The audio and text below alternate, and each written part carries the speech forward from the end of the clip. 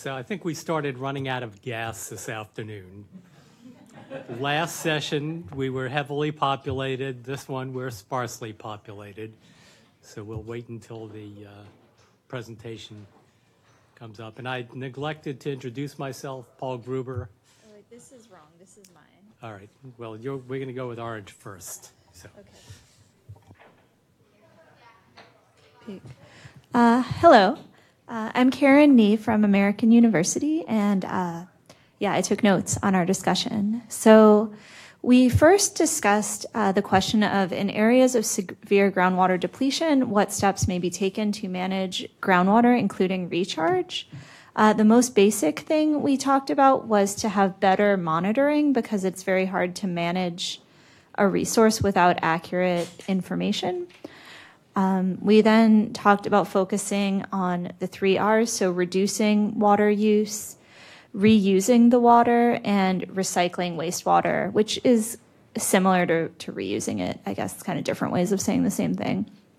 And then reducing water use, we spent quite a while talking about how human behavior in this area can actually be kind of complicated. So I don't recall the name of this economic paradox, but we talked about an economic paradox where you increase efficiency, and instead of using less of the resource, in the end, you actually end up using more. Because that's Jevons paradox. Yeah, there you go. Because people, they're like, oh, we have this extra water. We're going to expand cultivation. We're going to grow more water-intensive crops now, and then it actually can make the situation worse. And there's a lot of perverse incentive structures like that can occur. And so understanding the context in which the people who are actually making the decisions are making them, and what influences them, instead of just going from like theoretical things like, if we have a more efficient irrigation system, we'll save water, is good. We discussed how technological and economic adjustments can help. So implementing better technologies where less water is lost, shifting to higher value or less water-intensive crops in times of drought. But all of this, again, requires like understanding the producers and coordinating with them successfully, and actually being able to influence their behavior the way you want, which doesn't always happen. Like if you look at the case of the drought in California, sometimes people do surprising things. Someone mentioned looking at success stories such as Israel, where people have achieved very high productivity and returns on investment of their water by really focusing on technology and kind of trying to replicate that, and also seeking intelligent ways to recharge aquifers, looking for high permeability geologic structures that connect to them. How do we advance to the next slide? Oh. Oh, wow. And this is not... That's mine. We're going 1 and 1. Oh, so okay. I was like, I've never seen that before. No problem. So I think the first, there's a lot of similarity, again, between our discussion group and the other discussion group. And I think we started with, how do we better manage demand and supply? What can we do to affect crop selection, irrigation efficiency, water reuse, and encourage more effective and efficient water reuse schemes and technologies? Engineering solutions, taking water from water-rich areas to water-poor areas was something that was considered as a way to more effectively manage groundwater. All depends on the costs associated with that. Looking at what NGA can do to help out along those lines is providing support for databases of groundwater conflict maps around the world. We probably have groundwater conflicts here in the United States, but we don't talk about those as much. And look at conflicts not just from a water quantity perspective, but quality restraints on groundwater issues as well. An overall need to increase the education of the user community, general public, as well as the industrial and agricultural users. It was suggested that we look at trying to rebuild infrastructure in a more sustainable way, and that focused on things like integrated stormwater management, as we rebuild communities to encourage resilience associated with climate change. How do we improve recharge throughout the area through things like decreasing the use of impervious surfaces and increasing infiltration? A lot of new buildings are being developed in that area, but probably not enough to have much of an impact. Looking at ways to more effectively optimize groundwater reuse and recharge, which is an emerging in more and more areas around the country. It's heavily being promoted in California. Florida's been doing it for a while, and we need models to do this more effectively.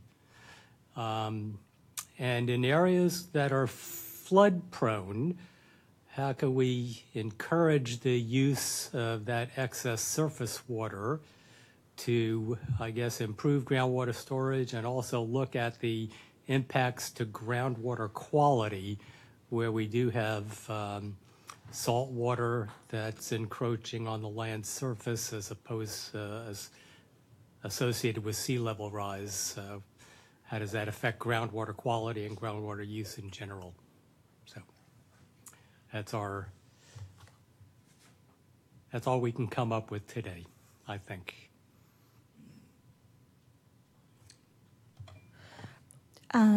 Okay, so then we talked a little bit about what remote sensing technologies could be used to help identify and track water management approaches. Our discussion on this question was considerably shorter. We first talked about INSAR, which can measure changes in surface elevation and deformation. And so if your groundwater depletion is causing subsidence, you can measure it that way. But we also realized that subsidence does not always have a consistent relationship with groundwater depletion. You can have subsidence for other reasons besides groundwater depletion, and in some formations you can deplete the groundwater and you're not going to see that much subsidence. So you kind of need to understand the geologic context. And we also discussed how you can look at patterns of change in soil moisture, which can be detected through remote sensing, and use that to infer information about water management approaches.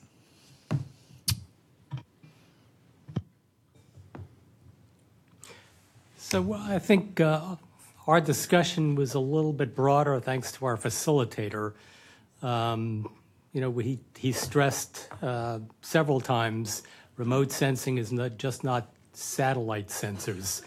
And what can we do to encourage more low-tech solutions that are closer to the ground and closer to in situ monitoring, such as utilizing citizen science?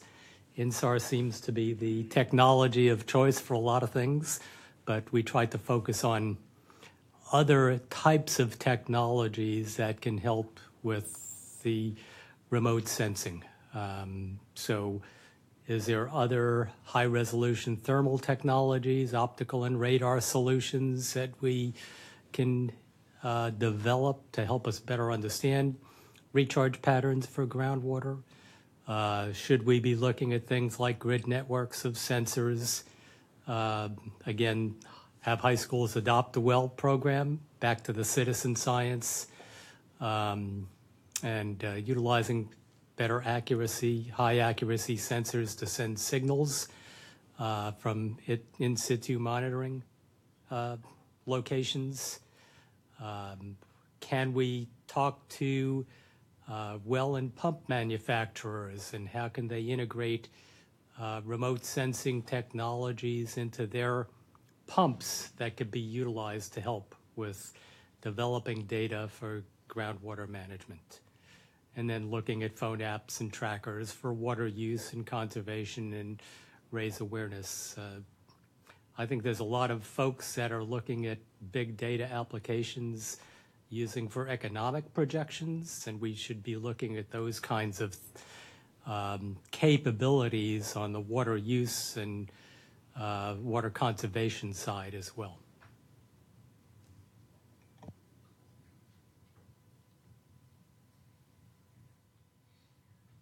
Okay. And the next topic was how could NGA resources be leveraged to advance work in identifying and interpreting changes in water management strategies. And so we first recognized that NGA generates data and also serves as a repository for data. Sometimes they purchase their data from commercial satellites, and sometimes if the data comes from a private source, there's certain limitations on how it can be used and distributed. I guess we discussed the need to consider the broader context and the food, water, energy nexus. So the fact that groundwater stress can often result from an increase in energy availability or a desire to produce more food to meet, to meet people's food needs. And then we just talked about how NGA's main role is to provide information to policymakers and warfighters, translate science to non-specialists, and advise policymakers, but they don't make or promote specific policies.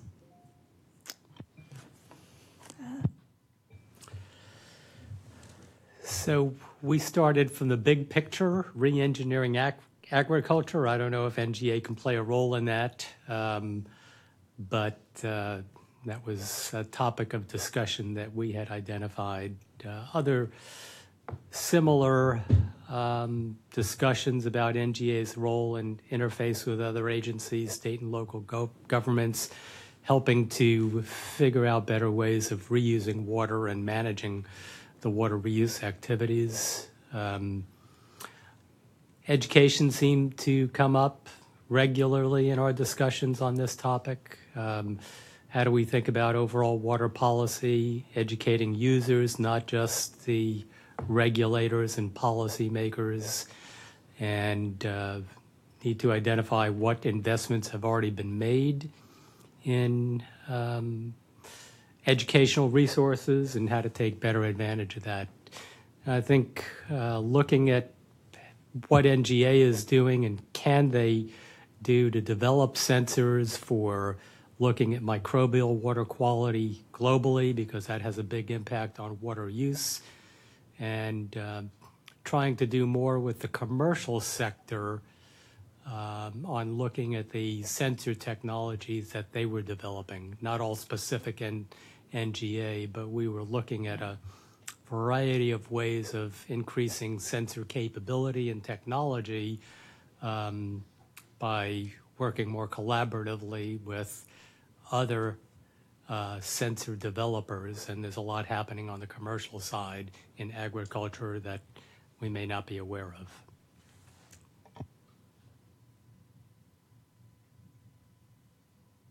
Okay, and then the last one was to talk about successful collaboration opportunities and promising partnerships.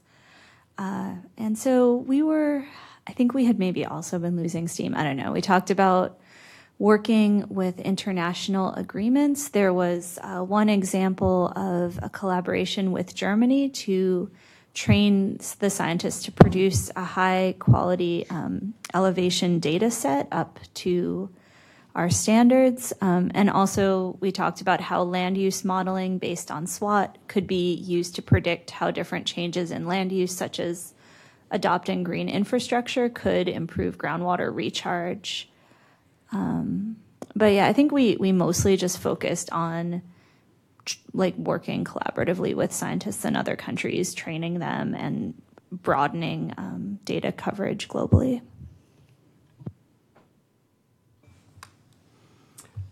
So we took a similar approach, obviously, looking at transnational aquifers. What can we do to encourage multi-agency efforts to develop more effective treaties and water management techniques to avoid conflict?